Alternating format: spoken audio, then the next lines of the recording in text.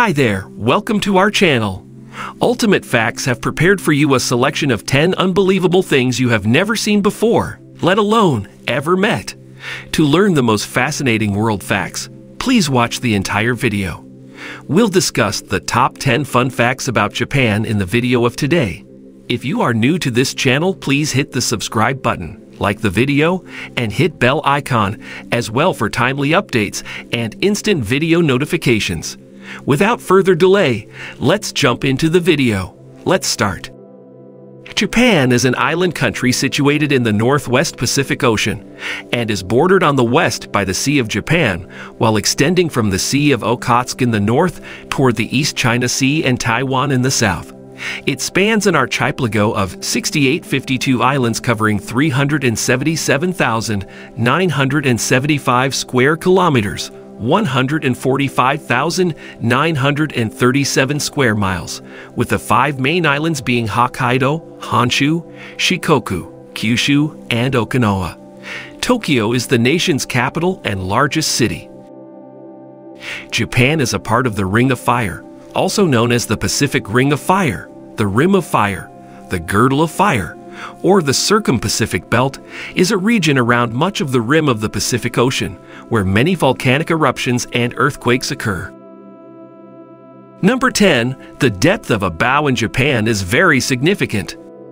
Bowing is very important in Japanese as it can be used for introductions, appreciation, apologies, and greetings. The specific intricacies of bowing are far more complex, with the duration and depth of the bow prescribed for every circumstance. This is why most Japanese companies provide training to their employees on the right execution of the act. Bows are of 3 primary types: formal, very formal, and informal. Informal bows are usually made to a 15-degree angle, perhaps just tilting the head forward. More formal bows describe a 30-degree angle and are deeper. Apologetic bows tend to be deeper and longer than all the other kinds of bows. The back is bent for about 45 degrees, the bow lasts for more than 3 seconds, and the head is lowered. Number 9. Japan sold the most expensive tuna in the world.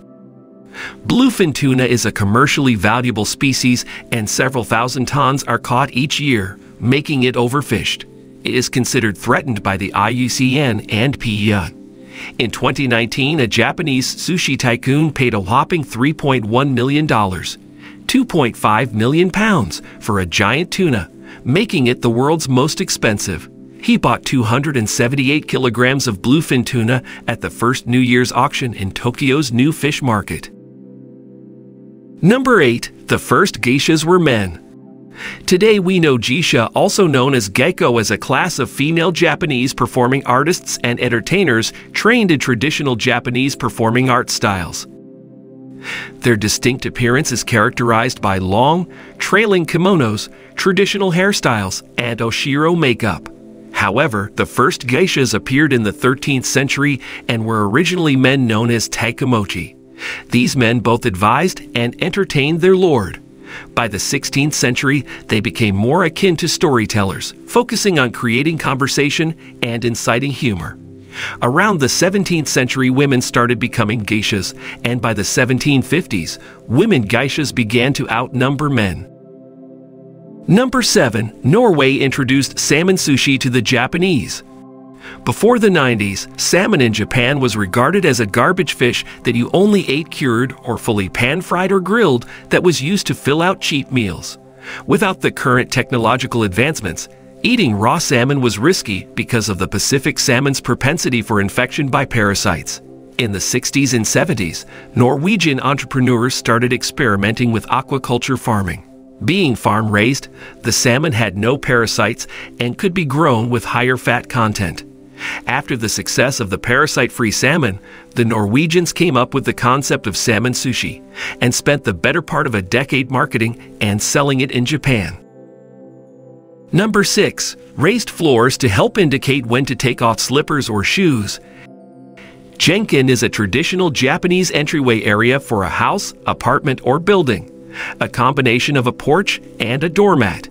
It is usually located inside the building directly in front of the door, where shoes are removed before entering the main part of the house or building.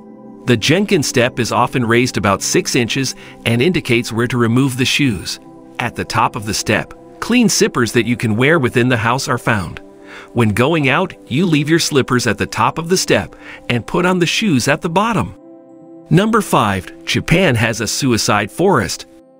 Aokigahara is a forest on the northwestern flank of Mount Fuji on the island of Honshu in Japan. The forest floor mostly consists of volcanic rock from the last major eruption of Mount Fuji in 864 CE. On the western edge of the forest, there are several caves that fill with ice in winter. The forest has a historical reputation as a home to ghosts of the dead in Japanese mythology. At least since the 1960s, Aokigahara has become associated with suicide, eventually becoming known in English as the Suicide Forest, and gaining a reputation as one of the world's most used suicide sites. Because of this, signs at the head of some trails urge suicidal visitors to think of their families and contact a suicide prevention association. Number 4. The world's oldest company is in Japan. Kongo Gumi Co., Ltd. is a Japanese construction company dating as far back as 578 CE. It was the world's oldest continuously ongoing independent company and is currently the oldest company overall.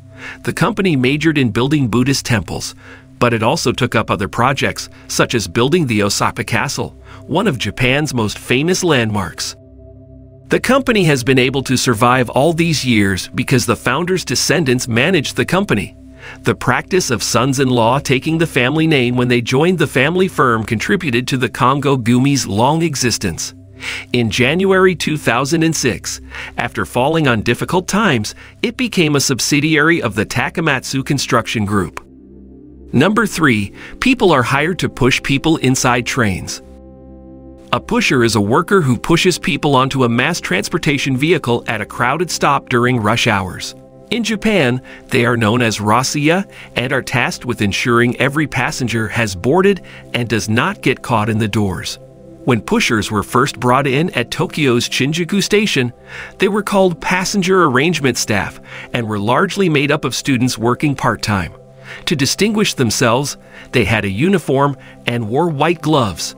Today, there are no dedicated pushers. The station staff and part-time workers fill these roles during rush hours. Number 2. Japan has the highest number of vending machines in the world. Japan has the highest density of vending machines worldwide. There is approximately 1 vending machine per every 23 people, according to the Japan Vending Machine Manufacturers Association. The machines sell any number of types of soft drinks, coffee, tea, cigarettes, candy, soup, hot food, and even sake and beer. There are various factors attributed to the high number of vending machines, with one of the many reasons focusing on Japanese work culture. Japanese people and work a lot and therefore value convenience. Vending machines provide this convenience by reducing the time needed to prepare a meal. Annual sales totals from the vending machines range around $60 billion.